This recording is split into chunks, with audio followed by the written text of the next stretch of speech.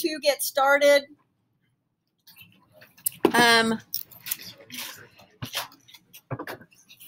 So I'm sure it's not going to make you hyperventilate like it made me hyperventilate, but we got 4 weeks before our exam.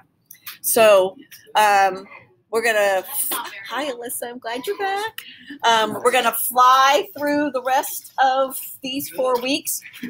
The positive thing for you is that the homework gets a little bit less of a load because I don't feel the need, because the information should be fresh in the front part of your brain when you get ready to take the exam.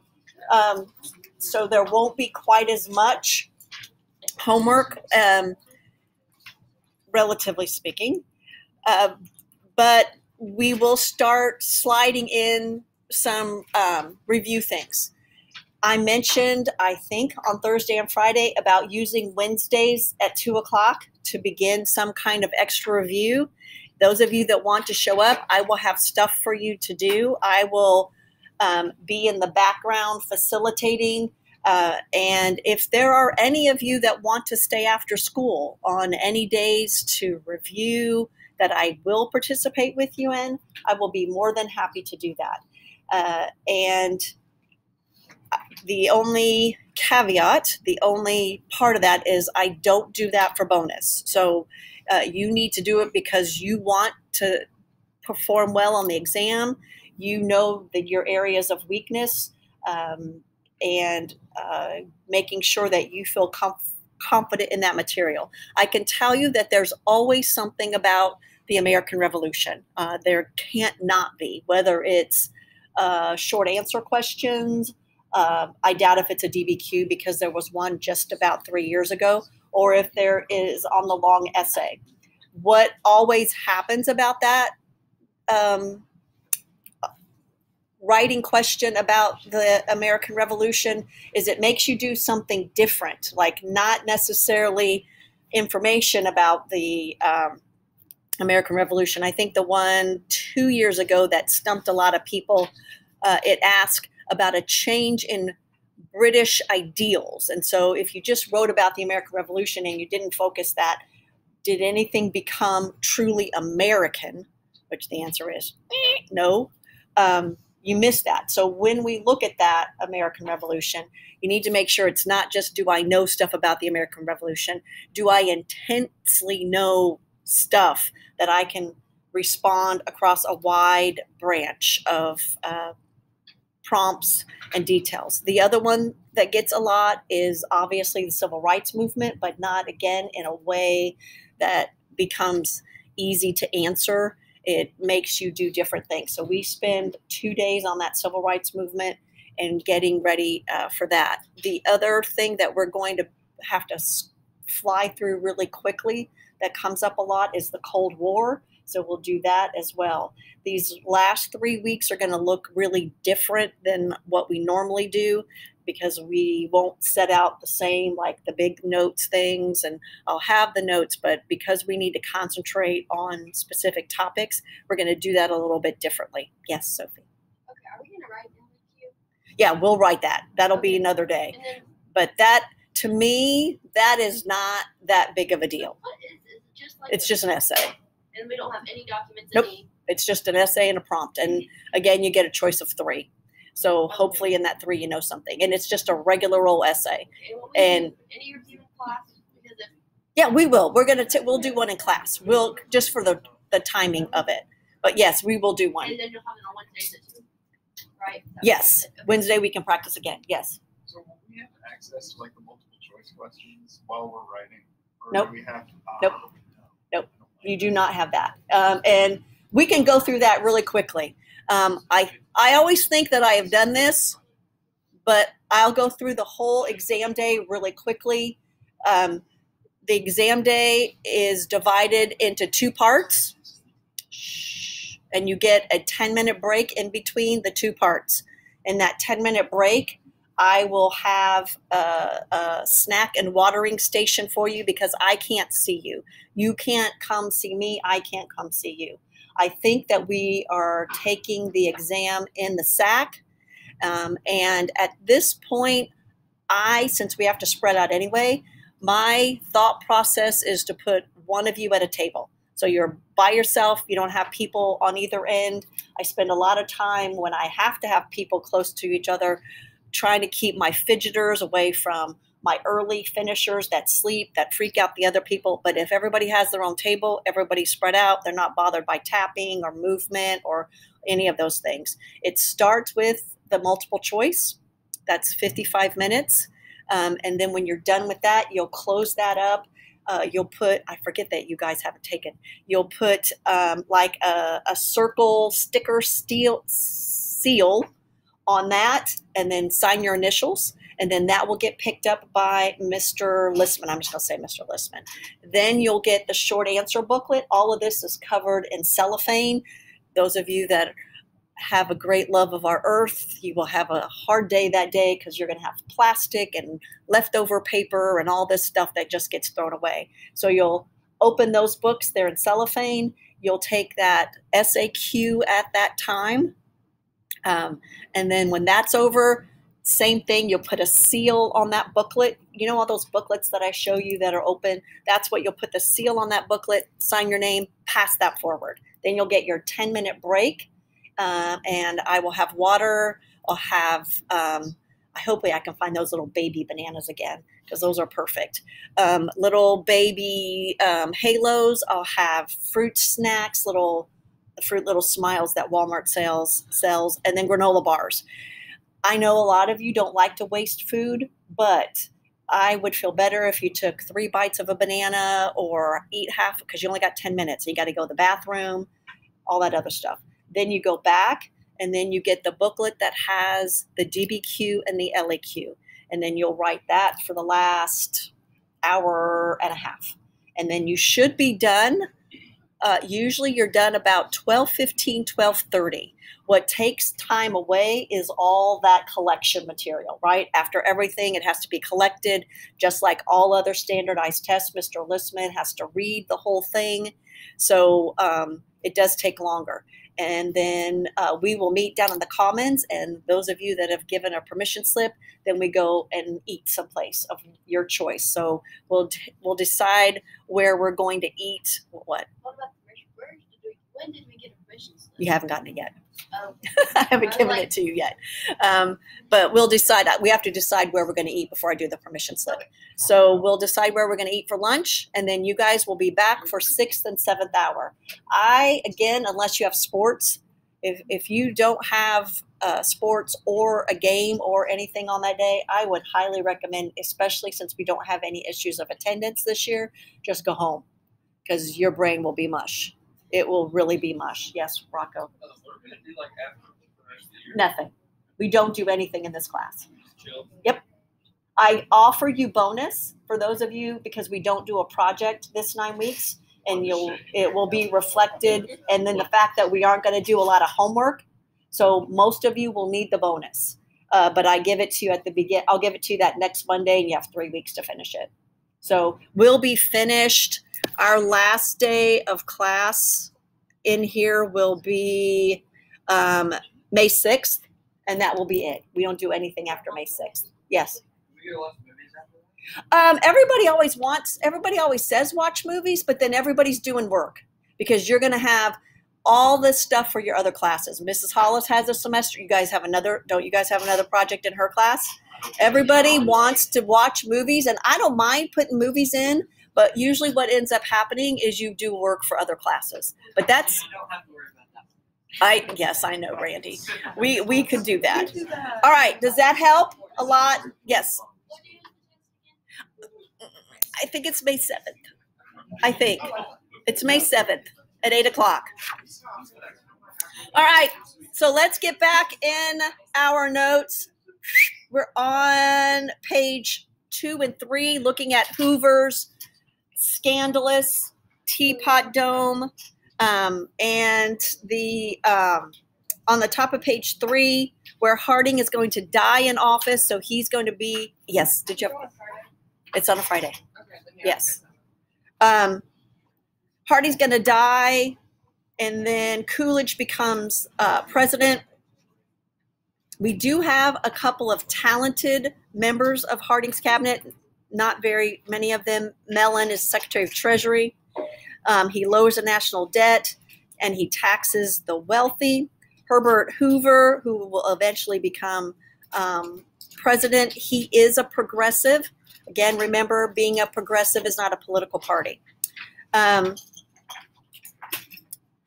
Okay, so here's where we are getting ready to spend the next 10 years. And it is very important to make this association, and it's very important to see where this association ends up.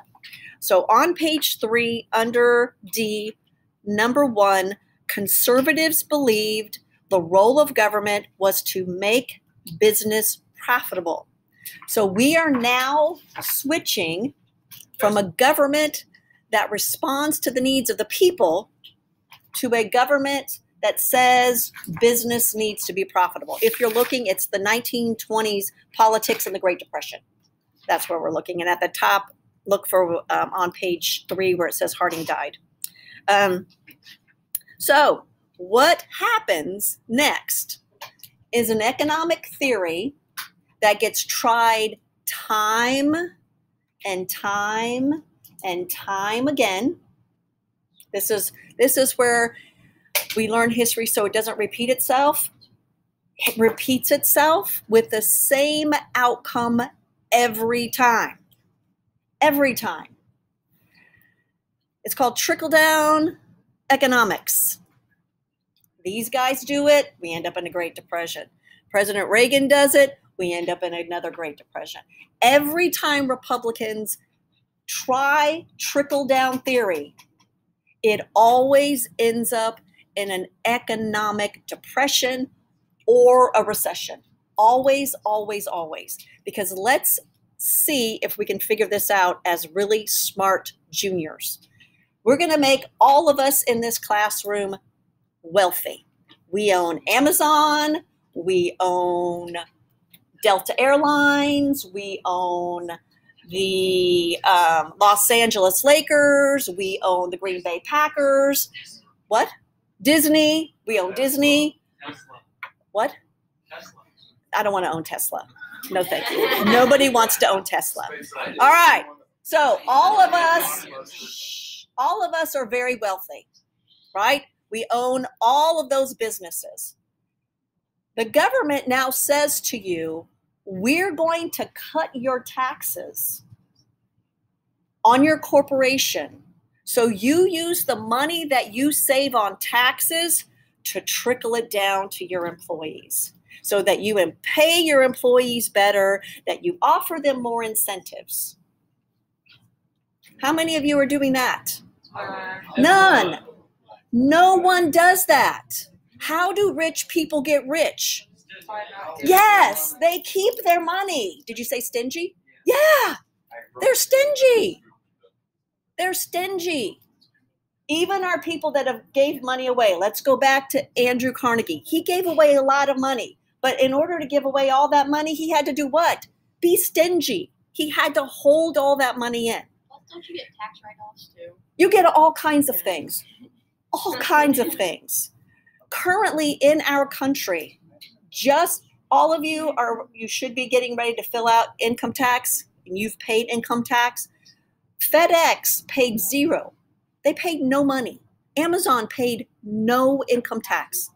I'm getting ready, I'm just being personal, I'm getting ready to write a $3,000 check to the state of Indiana for my husband's and our income tax. I got to pay more income tax than Amazon. It doesn't work. And if you can understand that, that's why trickle-down economics doesn't work. The idea, again, is that it's going to trickle down. Advocate of Treasurer Andrew Mellon, who favored rapid expansion of capital investment. That's the other part, that they say you will invest in things. Typically what people do is they invest in stuff for themselves, like a new yacht or a new house, and it does help the economy. That part it really does, but not the amount that it makes up in the taxes that they collect. Because when Amazon doesn't pay their $1 million in taxes, it has to come from somewhere else. And so who does it come from? It comes from us. It comes from the working people, and that's going to always be the problem. The premise is high taxes force investors to invest in tax-exempt, smaller net return, and this idea about tax cuts. Please take note that in 10 years, we're about to have the worst depression, I hope, in the history of the whole entire world, not just the United States and the whole entire world. We're going to impose higher tariffs on those things coming from Europe. And at the bottom of page 3, the impact will be that Europe will not recover from World War I. Europe is not going to recover. We don't make it easy. This, again, the importance of this and why you need to know this is if we're doing a compare and contrast of what happens after World War I versus what happens after World War II, we learn that we cannot leave Europe destitute. We have to fix it. And so after World War I, the United States offers no help. After World War II, we offer the Marshall Plan, and we practically rebuild Europe, which is why, for the most part, Europe is our friend, right? Because we rebuilt. We spent scads of money in Europe after World War II because we didn't after World War I, and in 15 short years, we're back at war. And that's what we learned. And that's what, again, the United States' role in the governing world becomes much more better after World War II. On the top of page 4, government's role is to stay out of business. And again, for the most part, that is true. We are going to start regulating types of businesses, but less government regulation, government help to facilitate monopolies and consolidation of industry. So we go back to those monopolies again. And look at page 4, number 4. Businessmen should run the government. And we're going to try that experiment for 10 years. And again, it should not be lost on you that we're going to explode with the Great Depression. Cabinet positions went to wealthy business leaders who looked out for big business interest, most specifically big business interest for themselves, which is a normal stretch to do, and shouldn't be that hard to believe. Look at number 5, rejected federal government programs to help ordinary citizens. To the Mississippi flood victims, the government is not an insurer of citizens against the hazard of the element. Many conservatives believe local communities and charities should take that responsibility. And this is, again, what leads us to the Great Depression. It is why our government now responds with things like stimulus checks, because we tried that the first time with this Great Depression, and it blew up. It blew up. And so that is the hindsight that we get from this Great Depression, in which 25%, just as a point of reference, we freak out when we get to 10% unemployment, 12% unemployment. I think that was where at the height that we were at in the pandemic, and we knew why we had that, right? We understood that lots of places, especially service industries, their people got fired or laid off. We were only at about 12%. In the Great Depression, 25% of the population were unemployed. 25%. 1 in 4 people. That is unheard of. Unbelievable. Unbelievable. And it is a result of these policies that government's not here to help you. Government's not here to help you out. And it's the reason why President Hoover gets the big blame for not doing anything at all. On the top of page 5, it should not come as any surprise that this administration for the next 10 years is going to be hostile to unions. They are going to work to associate unions with communism. That will be the connection. And again, we're at a point in time that anytime you say the word communism, it's an immediate shutdown. 1919, the Soviet Russia now becomes a communist nation, and we are terrified. rightfully so. Remember those things that we are afraid of, a violent overthrow of a capitalist nation, and that they're atheist. And so we have tons and tons of immigrants coming from Russia to get away from their revolution and what dissolves into a civil war in Russia. We have lots of, especially Russian Jews coming, and we are very fearful of them. And so that, to us in the United States, unions are kind of a thing like that. Reducing the national debt by making government smaller. Again, we do work on reducing the debt. Next, Coolidge is going to be finish out Harding's presidency, and he is also going to be elected president in his own right. And the very first thing that knocks on the door that says there are problems, big economic problems in our country, is farming. So we call it the farm problem. And this is for those of you, I don't know that you probably have any relatives old enough to have lived through the Great Depression, because they would be pushing 100 at this point. But people that lived through the Great Depression in rural areas had no clue that there was a Great Depression, because they had already been hit 10 years before that with this farming issue. What happens is Europe starts growing their own food again. And at no point did American farmers say, "Ooh, we should stop growing so much food," right? They just kept growing the same amount. And so what happens, instead of them being able to sell to all these European countries, there's a glut on the market. And when you make too much of something, it doesn't matter what it is, the price goes down. Now, if you're a factory owner, you can probably handle that. But if you're a farmer and you live on margins that are so narrow, you are going to be the first to go bust. So what happens again is the Depression will hit the agriculture sector in the 1920s, and 25% of farms will be sold off. So we're already starting this before we get to the Great Depression. So we try to fix it. We try to get agriculture with the McNary Haugen bill. Government losses would be made up by a special tax. Coolidge is going to veto it twice. So as a result, it doesn't go forward. Why does Coolidge veto it? Because he's a businessman and he doesn't understand the way farming works. And so when he vetoes that, that goes away. That is why farmers now have subsidies. And that is why people who don't understand farming don't get subsidies. Had to explain it to my husband. Why in the world would we give away government money to have farmers not farm? And my response is, do you want to pay $2 for a loaf of bread, or do you want to pay $10? Whichever one. I would rather pay $2 and give farmers some subsidies so they don't grow on that ground, so they do practice good, safe farming techniques. That's what governments do. That's what we're trying to do, but the business part of these administrations shut it down, because just like to my husband, that doesn't make sense. You're going to pay people not to work. Not happening. That gets us in trouble. The election of 1924, again, Republicans get Coolidge. Democrats nominated conservative businessman John W. Davis.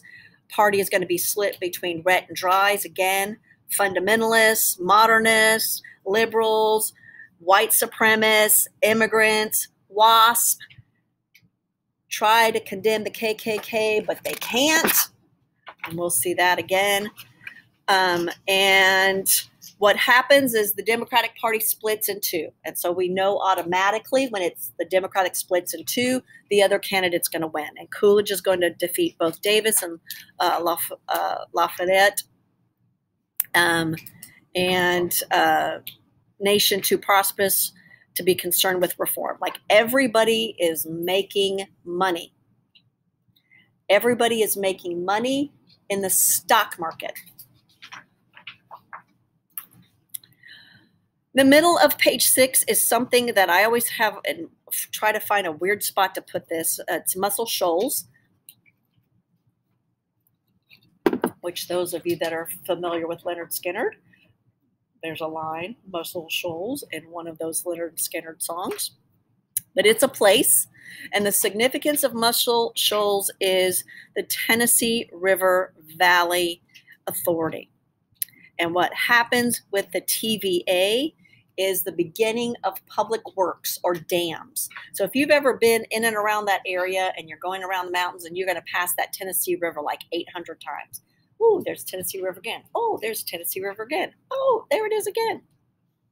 It comes from this dam project, which is still a vital part of that area. I would guesstimate that the TVA employs probably is the largest employer in Tennessee. It is a really important part, and it'll be a very important part when we get to the New Deal. So conservative politics is HALT, higher tariffs, anti-union, laissez-faire, trickle down. It's one of my few little acronyms that's good because it halts everything. All progressive stops, no more progressive reforms, no more caring, no more response to the needs of the people. And we are now all about helping business. The second part of politics in the 1920s that's really important is this big giant word, isolationism. We are now going to isolate ourselves from the rest of the world. This is the part of the Roaring 20s that is essential to understand why these people are not having a fun time. These people are living as if there's no tomorrow, which I know that sounds like an awesome thing, but it really means these people have given up hope. We have gone through a war, and even the United States was not in that war even for a year, but we have put men in a place of a war for really no reason. There was nothing that was happening, good or bad. We killed millions of people with our industrial technology. And now the United States says we don't ever want to do that again. We're going to isolate ourselves and we're going to keep out of the rest of the world. We do not join the League of Nations. We are not going to be allies with anyone. We're not going to come to the aid of anyone. We did that and it drug us into this horrible war known as the Great War, because right now it's still just the Great War because we don't have a second one. We truly believe that we can commit to never having war again. And so on page 7, there's this big giant, and just make sure you don't need to know all the ins and outs of this 5 power, 4 power, 9 power. What you need to know about the Washington Disarmament Conference is that's what it's about. It is a threat to peace. That big giant navy that we built, we need to make sure nobody else has one that big. And so the United States, Great Britain, and Japan. It's going to come back and haunt us that we include Japan in this. So what we say is we are going to put a number on how many ships countries can have. These are arms treaties. And countries sign that and say, we are only going to have this many. And you are only going to have this many. And so at the beginning for the 5 power is 553. United States and Great Britain get 5 battleships. Japan 3. Italy and France 1.75. So they got to wait. Every year they're only going to get 1. And then they got to add up those 7.5s till they get another. Building of new battleships banned for 10 years. Then we go to a 4 power. We add France in that one. And then finally we end up with the 9 power. It doesn't matter which one you look at. All you need to know from these is that it's limiting the power. So, loopholes. No restriction on small. And what do you do if they build more? Because Japan's going to build more. This is what's called an honor system, right? An honor system. United States is going to follow the rules. surprisingly so. Very few other countries are going to follow those rules. On the top of page 8, and I'm not going to read much of this, but we still continue to intervene in the Caribbean and Central America. Troops are going to be in Haiti until 1934. We're going to go into Mexico. We're going to take over parts of Mexican oil fields. And at the bottom of page 8, this is where we begin our look at how we get into the Great Depression. We are going to start loaning money to Europe. And we're going to start loaning them a lot of money. Germany especially. Germany has to pay back all this money to France. They don't have any money. They don't have an economy. Everything has been destroyed. So they have to rebuild, and so we start borrowing. At the bottom of page 8, France and Great Britain demanded German make enormous reparations, about $32 billion. That's in 1920 money. $32 billion. So if you look at the top of page 9, in 1923, in Berlin, a loaf of bread was 120 million marks. Yeah.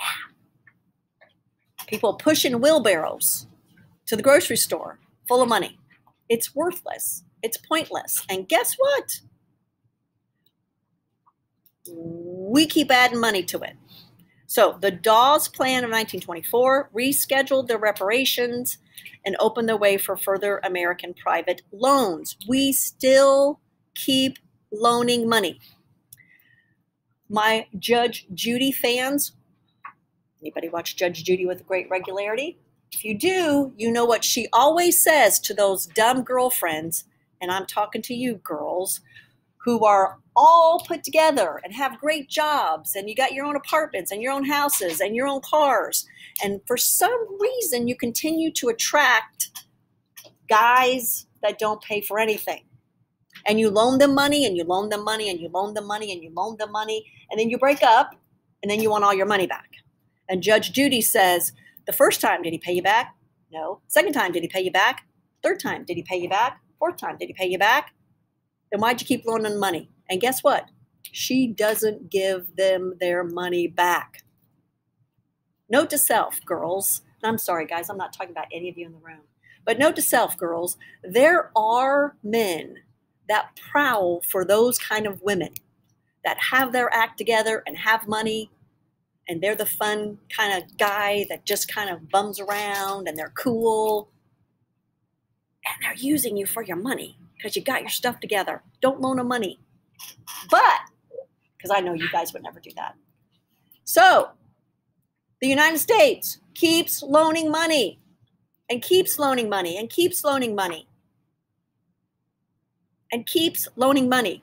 What can you do to Germany if Germany doesn't pay it back? How many of you have a car note that you pay or that you're responsible for? If you have a car note that you're responsible for and you don't pay your car note, what's going to happen to your car? It gets repossessed, right? In the middle of the night, some guy's going to come with a tow truck and take your car, and the bank's going to sell the car to recoup your money, and you've just lost all your money. What are you going to do to Germany if they don't pay it back? You can't swoop over in the middle of the night and take something. There is no way to do that. And so these are the beginning steps, again, of what's going to lead us into the Great Depression. Okay, we'll end up on my most favorite thing about this time. It is called the Kellogg Brand Pact. I love this so much. It's drafted by the United States and France. Growing unrest in Europe due to slumping economy, Japan's aggressive moves. We're going to make a pact that war is illegal. See why I love this so much? It's illegal. War is illegal. 62 nations are going to sign this. 62 nations are going to sign this pact that says war is illegal, except for defensive. And I hope you understand, and you already figured out point number 4. Major flaw, no enforcement. Zero enforcement. And here's going to be the problem. 61 of those nations are going to follow this. The one that doesn't is going to be Japan.